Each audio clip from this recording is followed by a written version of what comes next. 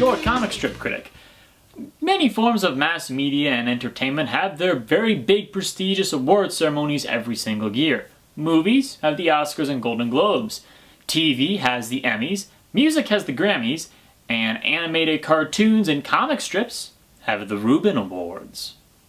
The Reuben Awards aren't just limited to newspaper comics. They also honor animated cartoons like Samurai Jack, movies including both hand-drawn features like The Iron Giant, and computer-generated movies like Monsters, Inc. They also honor picture book illustrations, graphic novels, and even greeting cards. Newspaper comic strips fall into two categories at the Reubens and are thus given 2 awards. The first one goes to the Newspaper Panel Award, and this award is given to newspaper comics that are only 1 panel long. Strips like Dennis the Menace, The Far Side, In the Bleachers, so on and so forth. Traditional multiple panel newspaper comics are given the Newspaper Comic Award. Past recipients of this include Calvin and Hobbes, Foxtrot, and Peanuts, and many others. This one has a bit of a more complicated history, however. It started off as a single category in 1957 and then was split into the humor and story categories in 1960. And then they recombined again in 1989. Geez, make up your mind already. This year's Reuben Awards were handed out just a couple of days ago, and I have the names of the winners right here. So, without any further ado, this year's winners of the Reuben Awards for the newspaper comics section are Glenn McCoy's The Duplex and Mark Parisi's Off the Mark. Congratulations, guys! I've never heard of either of these strips. Well, I guess there's no time like the present to take a look at them. This is The Duplex and Off the Mark. Let's start off with The Duplex. This comic strip is written by Glenn McCoy, who also won this year's Reuben for greeting cards and has won past Reubens in 2004 and 2011. At surface glance, The Duplex appears to be a lot like Garfield. Protagonist Eno El Camino, a name I'm not entirely certain I'm pronouncing correctly, is a single man who lives with his pet dog Fang. Eno desperately tries to pick up women at a bar he frequents and is so unsuccessful that when a woman actually says hi back to him, he panics and runs in terror. To be fair, it is a rather rare occurrence. Usually the women he talks to usually just wind up beating him so badly he winds up hospitalized. The artwork is pretty good, with a sort of exaggerated stylishness and ugliness and a very, very good use of color and shading.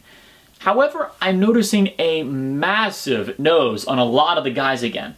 I guess this is a good time to start with the mural of giant noses, starting off with Enu here and Daryl McPherson from Baby Blues.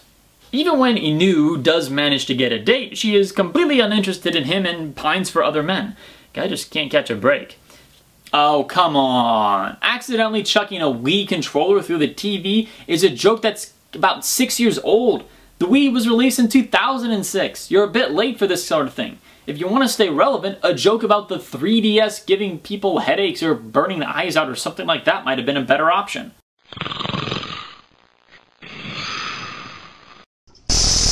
Did you just tase me?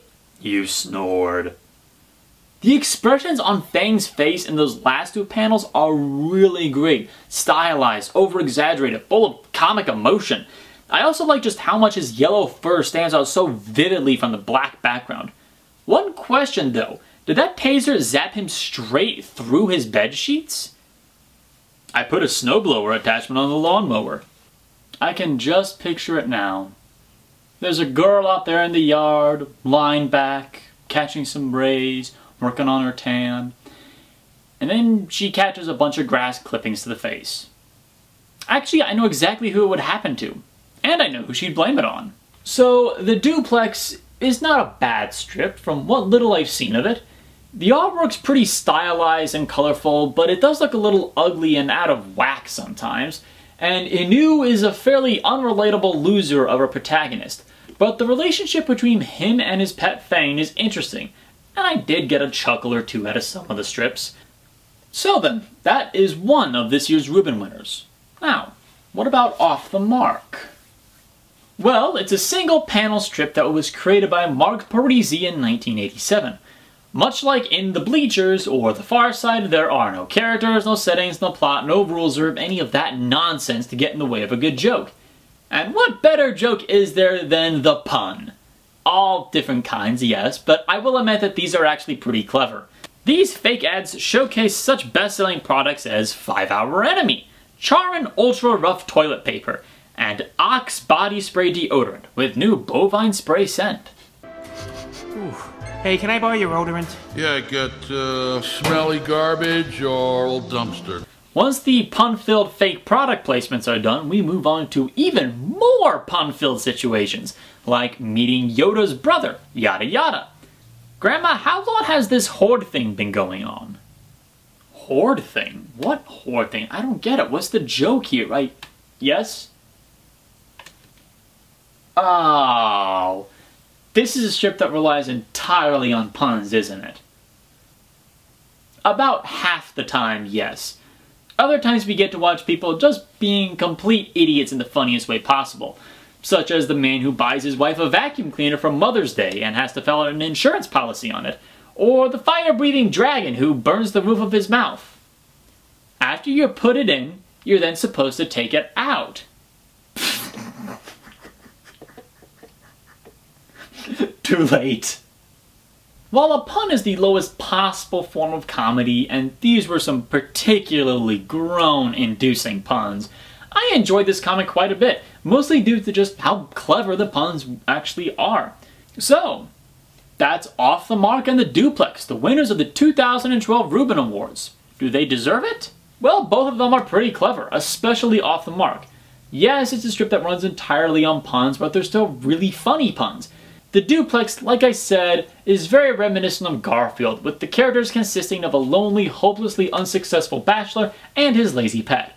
The difference is that Eno and Fane actually have a meaningful relationship with each other, unlike John and Garfield do. I admit that I prefer Off the Mark over the Duplex, as the latter's sense of humor falls flat just a bit too much to keep it interesting for me. I think that the best comics are the ones that have us laughing with the protagonists, more than we laugh at them. If I could vote in the Reuben Awards every year, Off the Mark might very well get my vote for Best Newspaper Panel.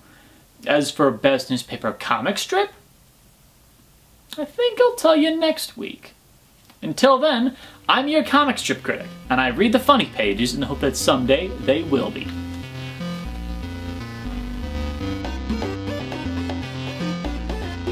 Hello out there, loyal viewers. If you're liking these videos, then help me out a little bit and spread them around. There's a share button down right underneath the video. Give it a click and share it with all your friends on Facebook or Twitter, MySpace, Zynga, Carrier Pigeon, Morse Code, Telegram, Dog Sled Team, or whatever it is you use to communicate with everybody. I would like to see 1,000 subscribers and 1,000 views on every video of mine by the end of June, and I need your help to make it happen. So, click that share button, keep coming back every week, and I will keep entertaining you. Thanks for watching!